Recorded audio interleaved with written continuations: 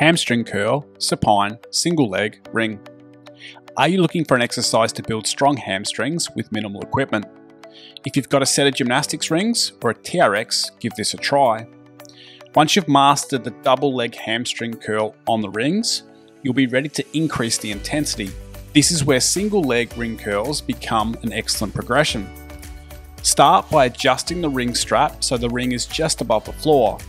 Sitting on the floor, lock one foot into the ring by placing the bottom inside edge of the ring on the back of your heel.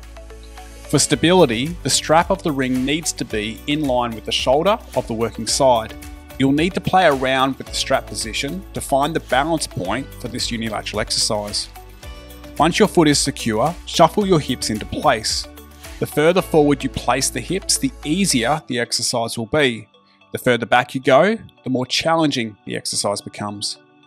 Find the hip position that allows you to perform the specified number of repetitions with good form. Lying down on your back, bring the knee of the non-working leg to your chest and grip it with both hands. This will help create more stability during the exercise.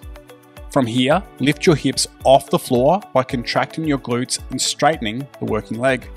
Then, curl the ring as close to your butt as possible by bending the knee of the working leg. Next, perform a single leg hip bridge by contracting the glutes and lifting the hips as high as possible. Make sure the hips are level and the torso is not twisting. Keep the glutes contracted and the hips fully extended as you slowly extend your knee to straighten the leg. This is where you should feel the hamstring working. Make sure you control the knee extension phase of this movement, as this is the most valuable part. At the bottom of the rep, contract the quads of the working leg to extend the knee fully. Once the leg is straight, you've completed one rep.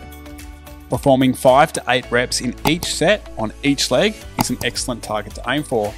Give it a try and see how you go. If you've got questions, please leave them in the comments. If you found this video helpful, please hit the like button and subscribe to the channel.